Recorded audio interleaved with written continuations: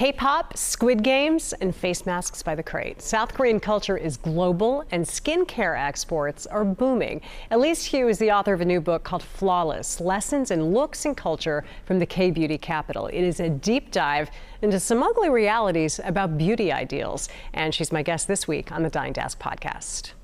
Elise, it seems like everywhere we go these days, there is so much Korean culture that we are drawn to, whether it's Squid Games on TV or music-wise, it's BTS. And certainly beauty has infused into our lives in a huge way. 6 out of 10 of all Netflix subscribers in the world have watched some sort of Korean content.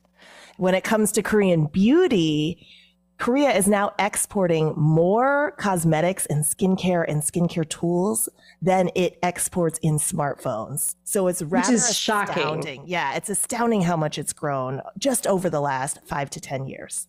Your new book, Flawless, looks at some of the lessons that we can take, especially from the beauty industry. But there's also like a real warning for how we look at ourselves. A technological gaze is a machine-driven perspective. So we're all used to the term the male gaze, which is how women internalize how we're supposed to look for men. The technological gaze is a bit deeper and more insidious in that it's how we learn or internalize how we're supposed to look for algorithms or for each other when it comes to our friends that see us on social media. Why is the impact traced so specifically to Korean beauty culture?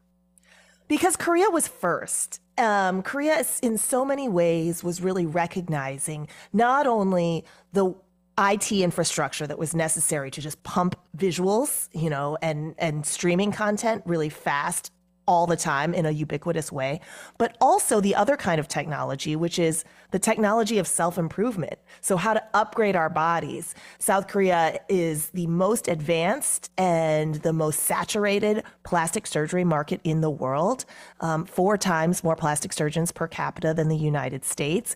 It has so many more offerings when it comes to neurotoxins, so injectables like Botox, injectables like filler.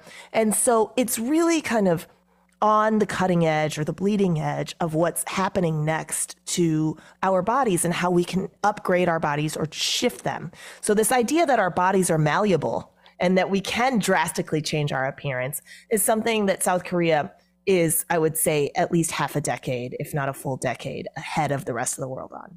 I was stunned reading your book to think about certain trends or products that I get targeted with on Instagram like 24/7. I was stunned at how they traced right back to Korean beauty culture.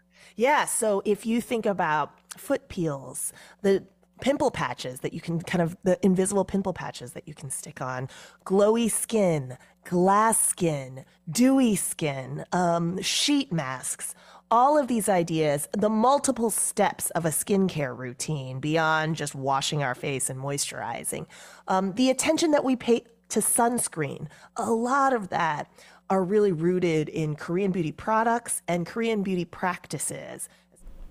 And check out the rest of my conversation with Elise Hu on this week's Dying to Ask podcast. You can scan the QR code there for a link to the episode or search Dying to Ask wherever you listen to podcasts. Your algorithm must just be jam-packed, especially after researching this story. It definitely is after this. Actually, it's an excellent point.